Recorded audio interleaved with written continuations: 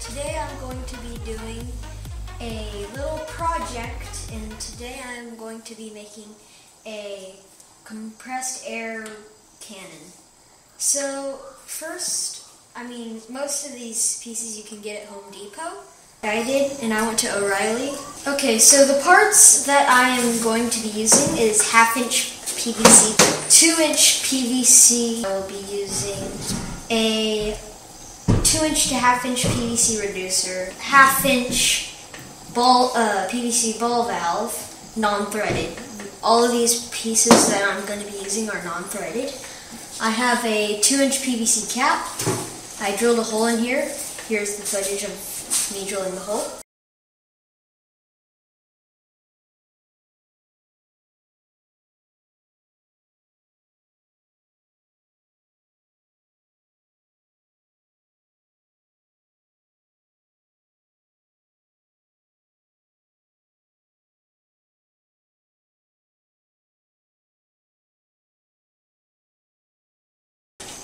Okay, we are going to be using a 2-inch PVC coupling and a tubeless tire valve.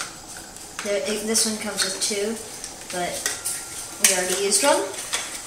So we'll be using this, and let's get into the video. Okay, first off, so the 1/2-inch PVC pipe that we used, we cut off a little piece because, well, I'll get into that later. Okay, first off, what we are going to be doing is, with the design for our air cannon, we are going to have this as the main tank. It's about 2 feet long.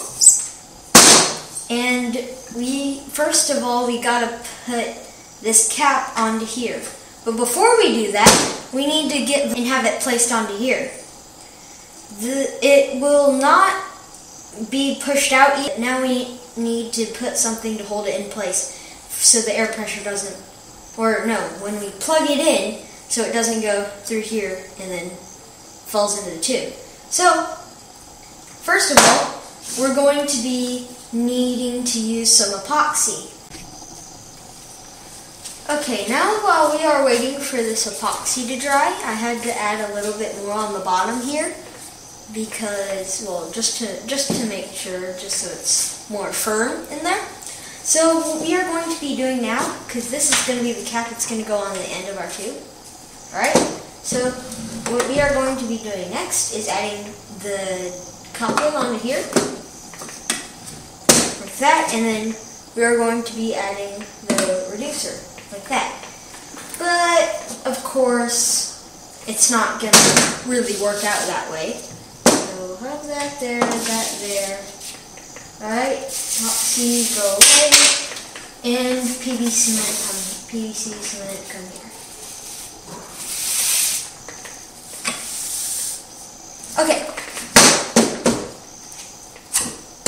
Okay, so first we are going to be doing the coupling. So we are going to be taking some PVC cement. Let's open this up. And we are going to be putting a little bit in here and a little bit right here. It'll take about, 2 hours for this to fully strengthen. So let's get started. And this stuff really smells bad.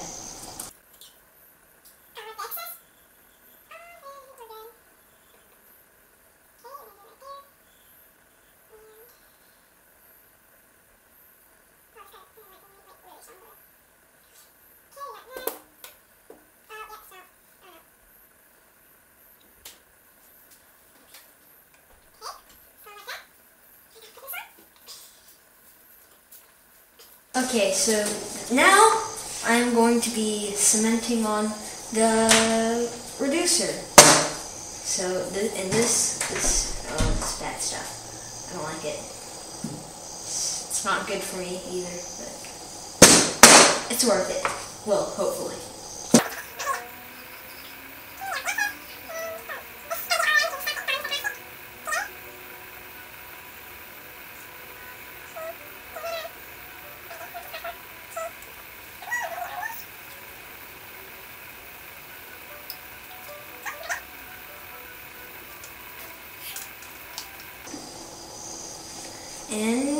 we got it in.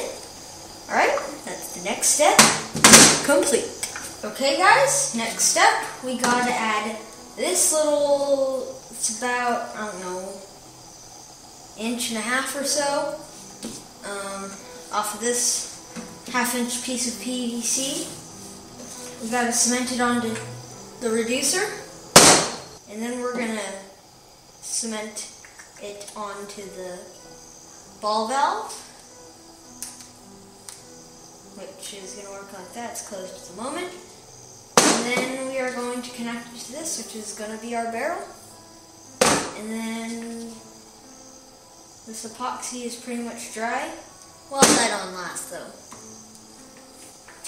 So, let's get this started.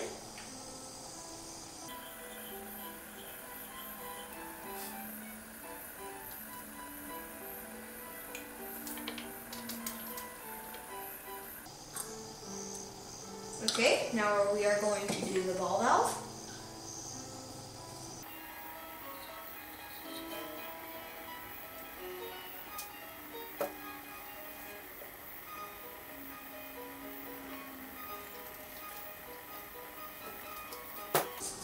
Okay, that is the ball valve and the little tiny piece of 1/2 inch PVC. Done. All we have to do is add the barrel and the cap. We'll be done with our air cannon. Oh. Okay, so now we are going to add the barrel and the cap. And let's get started, I guess. Also for the ball valve, I don't want to get a lot of PVC cement onto it.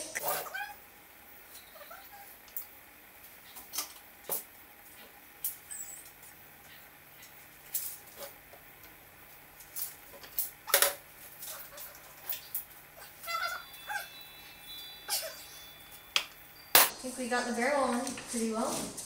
Now we've got to do the cap.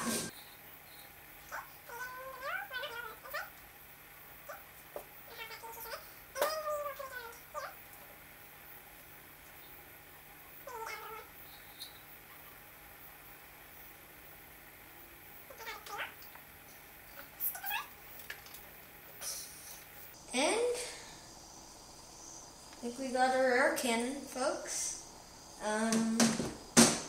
I think we just have to wait for it to dry now. Just probably 2 hours. But, I mean, I guess I'll just wait overnight and see when this is dry, and then we'll test it. Okay, so now we are finished. We have a 2 foot tank that can hold up to about, I don't know, 100 psi or so. I had to also cut off some of this because the other tire valve that I used went through. So we had to get these new ones, same place. You could get them at O'Reilly, but we had to cut off some of the 2-inch PVC and then buy a new cap, and then put a hole through the cap, and then put in this new tire valve. And these tire valves are twice as expensive, but they have a bolt to hold them in. So, because this last time I used it, it went through into the tank. So now this is the finished project of our cannon. The total cost for me was probably about $40. You guys could probably do it $35 because if you want to build it, because unless it's like your Home Depot and O'Reilly has cheaper things, but it was $40 for me, but that's including the tire valves that we didn't use, the tire valves that went through, and the new cap, and the old cap. So, we got this. It's time to test it out. Okay guys, you have the finished project. What we're going to be using to fill this up is a regular bicycle pump.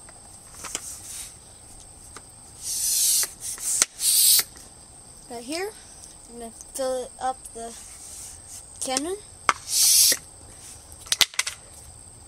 We're gonna have some test launches. First thing we're gonna launch, Nerf bullet. Is this the crappiest one I could find? I don't really care if I lose it, because these things fly pretty well. Now this one, it's pretty heavy. It's a paper rocket that slides onto the barrel. We can use this. It's pretty heavy at the front. It probably won't go very far. Got fins, it'll fly straight. Not very far or high, but it'll fly pretty good, so it'll be like a rocket from a rocket launcher. And finally, got this one that I built. I actually didn't build that other one that would be good as a rocket launcher. As you can see, I already had to test fire. This was made of green paper, fit to put around the barrel. We have a nose cone taped on, and what I did was I cut a hole in this top and used the old tubeless tire valve as weight and slid that through the front, and then I attempted to glue it onto this little thing I found in my dad's workshop. I think it has to do something with electricity. In fact, I know it has to do something with electricity. I think it holds two little wires together or something like that. I'm not sure, but that doesn't really matter at the moment. We got the fins. It's pretty good. Alright, well, and what we're going to do, we're going to fill each one with 35 pumps. It's roughly about 80 psi. If you don't know what psi is, it's pounds per square inch. So every square inch, so 80 psi is 80 pounds of pressure every square inch. So we'll see how this works. Here you go. Gonna launch it. You guys see that? Cannon. Zooming in here. See the launch. Ready? 3, 2, 1. Okay, you probably didn't see that because it just disappeared. It's gone. I don't know where it went.